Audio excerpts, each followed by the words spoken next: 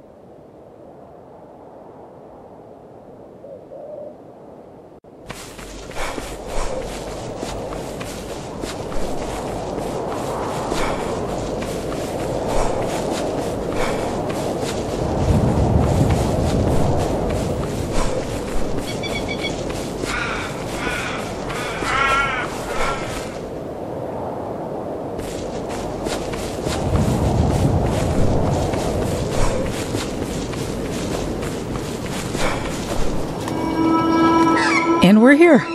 This is our cabin, dear. You're panting. I told you have to exercise more often.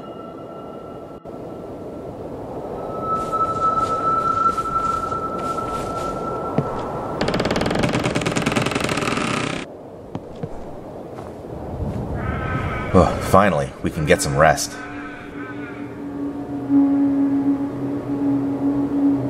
I'm curious about this toy maker's house as well. Indeed, I am too. That's a whole different layer of mystery within this story.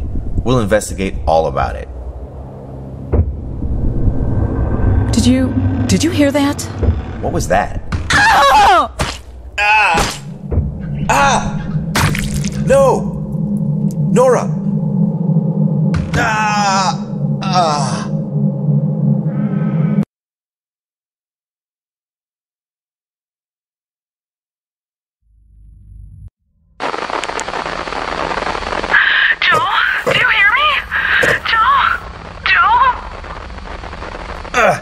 Nora? Where are you? What happened? My head hurts so bad. My head hurts too. I think something attacked us while we were asleep. They kidnapped me. Where are you? I'm still in the cabin. I just woke up. My head is spinning. Where are you? I think I'm in some dark room. I hear nothing. This place is like a cellar, I guess.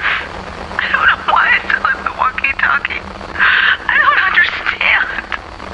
This place is so dark. Joe? I'm scared.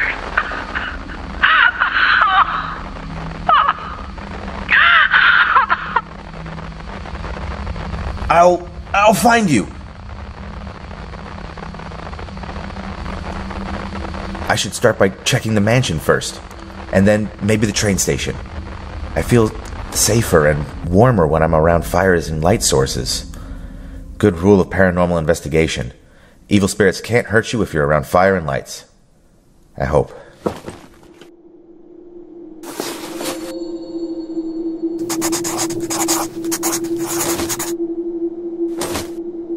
I should check my journal.